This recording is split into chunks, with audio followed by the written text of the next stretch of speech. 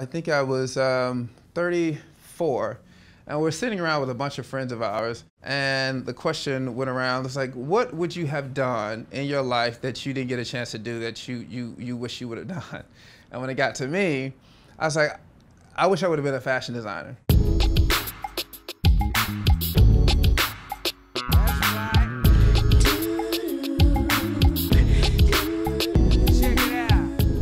So we launched our company, Groom Official, and it came out of my husband and I getting married on the Grammys. And out of that particular day sprouted a company. There are whispers all the time about the things that you should be doing.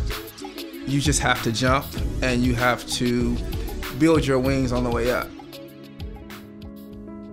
My advice to people would be to always have a goal or a plan, but then if it doesn't go the way you think it's gonna go, it's because there may be a shortcut or there's a reason why it's not supposed to happen that way.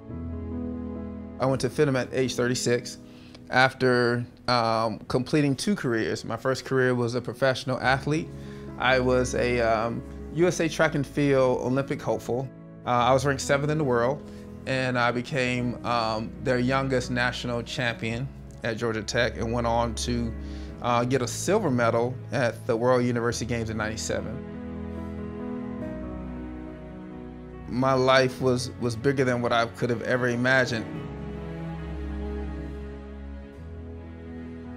My father passed away, I think right after FIDM debut. My dad helped me get through college because he was a truck driver, and the only thing I saw him in was overalls. I wanted to pay homage to him to show that I did see him as a upscale gentleman, even in overalls.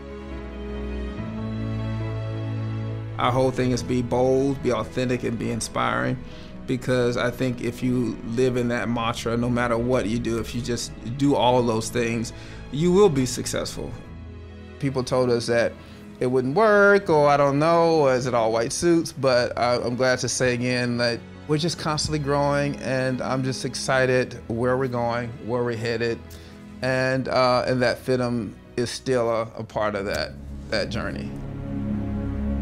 It really is possible to do anything.